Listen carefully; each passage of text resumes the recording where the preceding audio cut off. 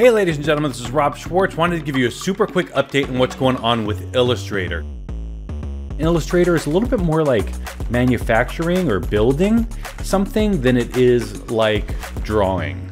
This object right here, this is one that you need to know. Remember, these panels are often kind of in collapsed mode like this.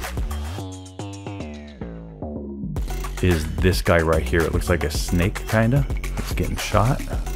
I can just go up here at the top. I'm gonna open up that section.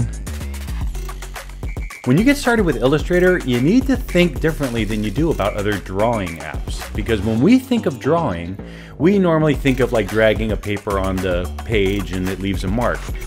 And I'm gonna type a little bit more, right? BrainBuffet Elite Tutorials. Can I make this guy into a symbol?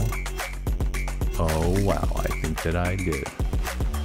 And these sort of simulate real life brushes, and you can see all of these different options, and you're going to get a preview of what the actual line will look like when you draw with it.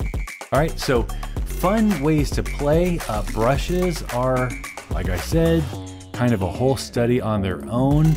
All different kinds of brushes that you can make. With Photoshop, you're always stuck with this resolution problem. And this is why when you blow things up in Photoshop, they start to look terrible. They look really jagged and fall apart. But in Illustrator, the beauty of it is you can zoom in as close as you want or blow it up as much as you want, and it's always gonna look perfect.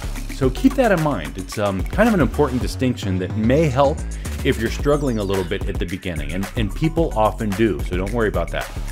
This is the beauty of vectors